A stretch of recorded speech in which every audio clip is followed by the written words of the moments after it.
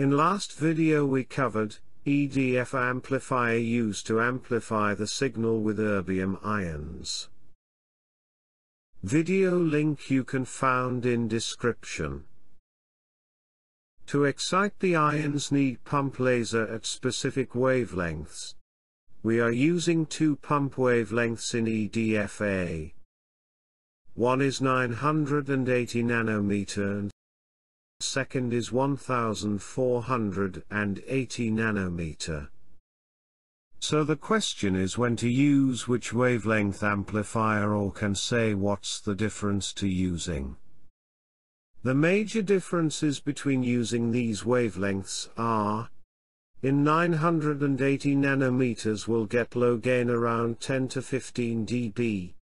With 1480 nanometers we'll get high gain around 20 to 30 dB. 980 nanometers amplifier preferred to use as preamplifier, means near to receiver.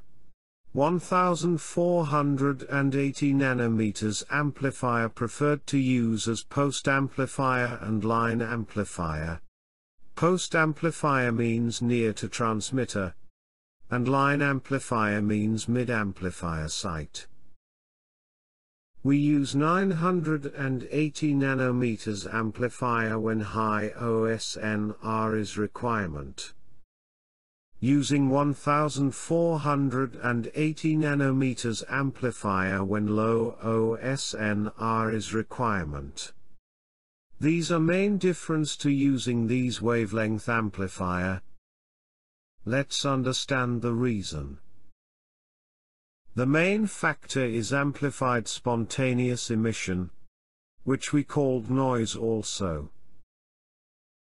Both wavelengths are excited the erbium ions to high energy state, and from there ions starts dropping on ground. When photons transition from high state to ground state, produce lots of excess noise.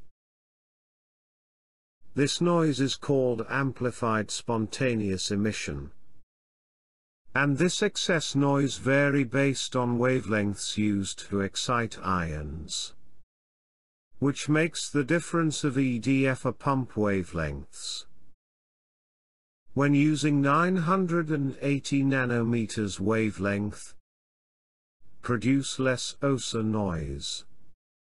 The reason is, using 980 nanometers as source, photons inside the erbium fiber are maintained in high-level state. Only a small percentage of ions return to ground state, which produce low noise. Due to few photons dropped and produce less energy, that Y have low to modest gain around 10 to 15 dB, and able to amplify optical signal without producing lot of noise. This makes 980 nanometers pumped amplifier good candidate as pre-amplifier, where receiver sensitivity and requirements for high optical signal to noise ration and low BA performance are determining factor. Use 1480 nanometers pumped EDFA, without too much concern for noise level. As in this lots of OSA noise produce, around twice of noise generated by 980 nanometers EDFAs. The reason is ions cannot sustain at high energy level and high percentage of ions return to ground, and produced high levels of OSA noise. As lots of ions dropped, and produced lots of energy, having high gain around 20 to 30 dB, due to high noise level, making this amplifier best suited to operate as post-amplifier, or inline amplifier.